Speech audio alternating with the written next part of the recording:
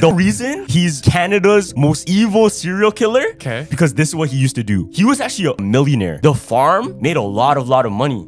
The Hells Angels, they would actually host parties at the farm. They used to call it the Piggy Palace, just because it's a pig farm. I think there's some events reached to 1,800 people. Damn. Willie being Willie, since he didn't get a lot of luck with girls, having all of those people at his farmland, he used it as a way to kidnap women and kill them. Oh shit. What he used to do, he would not only kidnap them and take them from the farm, drag them into like another building, take them out. What he used to do, he would